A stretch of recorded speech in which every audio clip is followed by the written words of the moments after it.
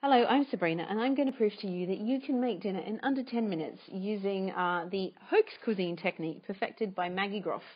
Now, I'm going to make a korma curry, so what I've assembled here is 5 ingredients: some long grain rice, some Sharwood's korma curry paste, 1 carrot, broccoli, just 1 sort of head of broccoli, and some leftover chicken that I had. First of all, you've got to prepare the rice because that's the thing that takes the longest to cook, and I use the evaporation method. So that means that you put in 1 cup of rice and 2 cups of water. Turn the flame up high and put the lid on so that you get the temperature really hot so that it comes to a boil really quickly. Next, you've got to chop up your broccoli, but of course first you have to rinse it.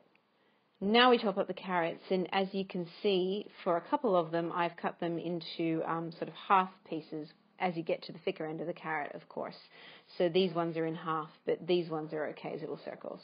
Now, I steam my veggies first, so of course I put them in the oven, on the stovetop, with a steamer, and underneath there's a little bit of water. I put the carrots in first because they take the longest to cook, and then I throw the broccoli in. But back to the rice for just a minute, and of course, as I mentioned, it has to come to the boil. Now that it's come to the boil, I turn the temperature right down.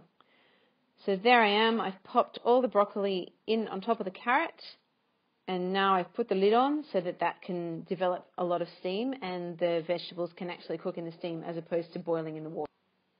I steam my veggies for 4 minutes, and I use the kitchen timer on my microwave to make sure that I don't do it for too long.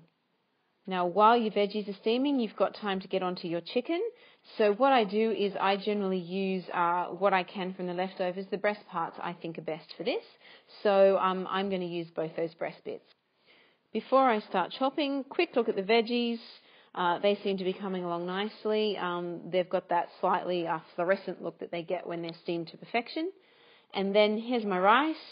Had a closer look at that. See how you can still see a little bit of liquid? That means that the rice hasn't evaporated quite enough water, so it needs to go right down before I can take that off the boil.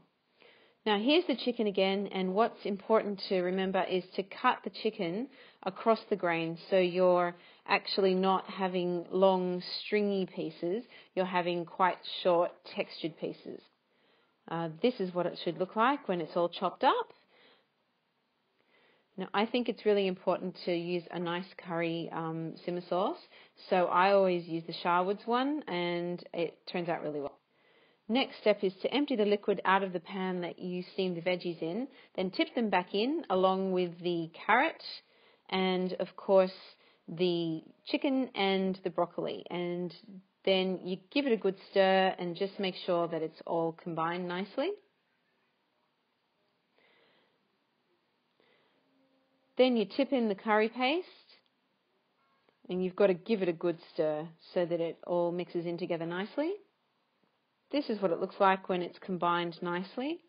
And what you do now is you put the lid back on the pot and you bring the flame up to the boil again. A quick check on my rice, and it's starting to look nice and fluffy. As you can see, the grains are starting to separate. That's exactly what you want. And here we have a shot of the finished product. It's colourful, looks healthy, and it took me less than 10 minutes, which is more important than anything.